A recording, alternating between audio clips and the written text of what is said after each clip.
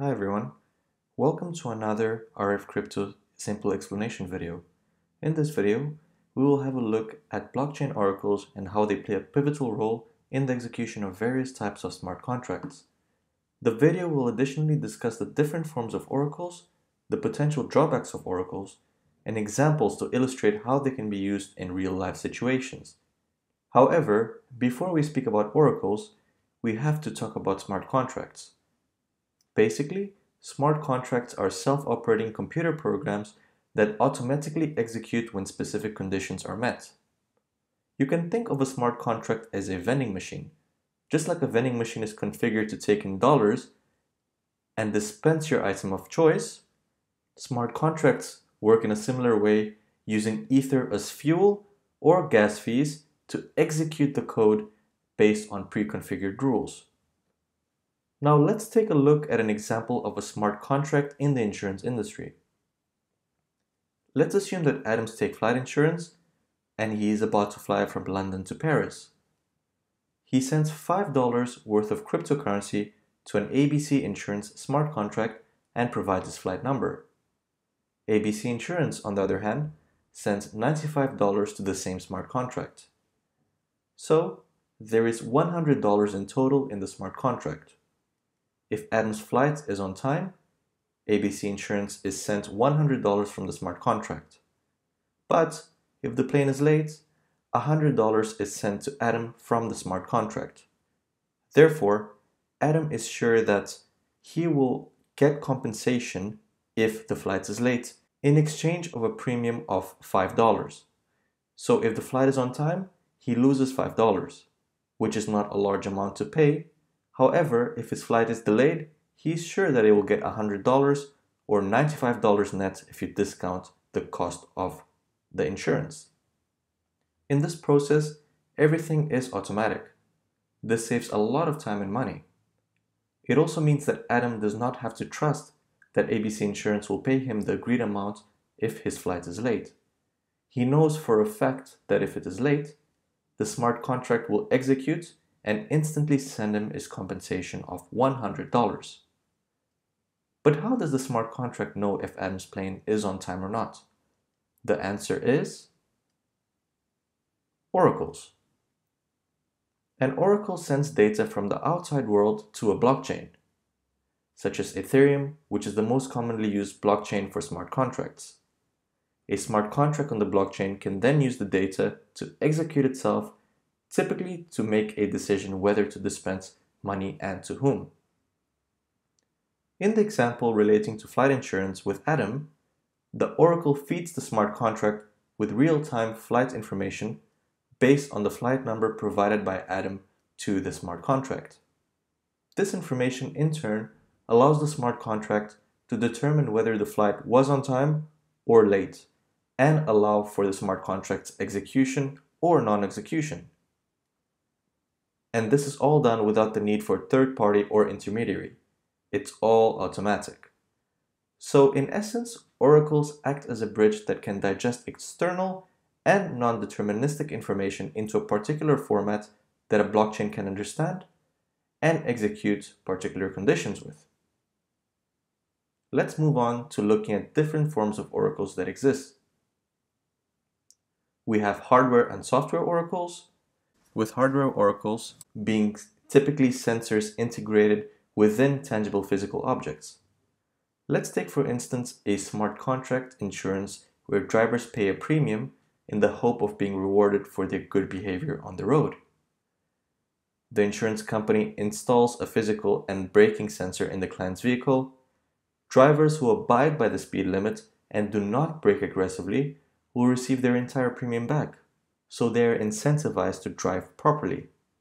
However, drivers guilty of speeding and braking recklessly will lose their entire premium and receive nothing.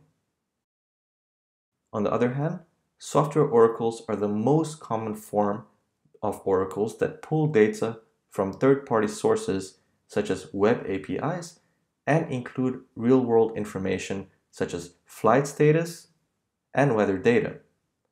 In the flight insurance example we saw before, the smart contract used the software oracle to pull flight status information based on the flight number. We also have inbound and outbound oracles. In essence, oracles establish a two-way communication channel with the blockchain in question, sending data into the blockchain and also out of the blockchain. While outbound oracles can deliver blockchain data to the outside world, inbound oracles are more likely to deliver off-chain or real-world data to the blockchain, such as flight status. Simply put, inbound oracles feed information to execute a smart contract. Outbound oracles send information to the real world about the state and/or result of a smart contract. Moving on, we have centralized and decentralized oracles. A centralized oracle is managed by a single entity and serves as the smart contract's sole data source. Using one source of information can be dangerous.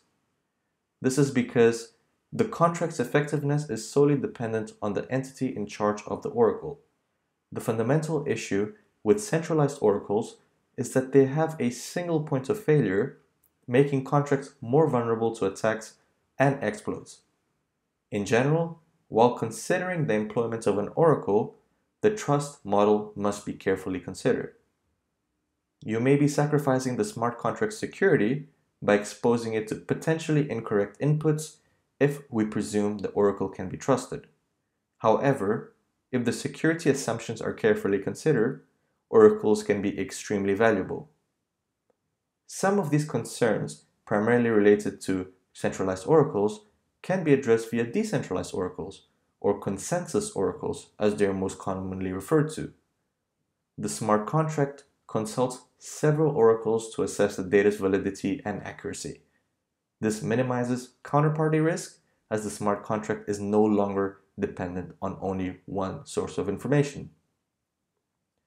Now let's look at some real-world use cases of blockchain oracles. Oracles can be used in decentralized finance or DeFi. A large portion of DeFi ecosystem requires oracles to access financial data about assets and markets. For example, decentralized money markets use price oracles to determine users' borrowing capacity and check if users' positions are under-collateralized and subject to liquidation, allowing them to make more accurate and less risky decisions. Oracles can also enable non-financial use cases for smart contracts for dynamic NFTs. NFTs that can exchange in appearance, value, or distribution based on external events like the time of the day or the weather. In addition, oracles can be used in gaming. On-chain gaming applications also used verifiable randomness to create more engaging and unpredictable gameplay experiences like the appearance of random loot boxes or randomized matchmaking during a tournament. And this can be done using oracles. A final example is how oracles can be used in the maintenance of stablecoins. Real-time information on exchange rates can be used for accurately pegging stablecoins to fiat currency. Now, a final word about oracles. These fantastic innovations can extend the capabilities of blockchain networks by providing access to all the external resources required to harness useful and advanced hybrid smart contract use cases beyond simple tokenization. Similar to how the internet brought forth a significant change in the way information is exchanged, Oracle-powered hybrid smart contracts are redefining the way society exchanges value and enforces contractual agreements. And this brings an end to our conversation regarding oracles. I hope that you have learned what oracles are, their different types, drawbacks, and real-world use case scenarios.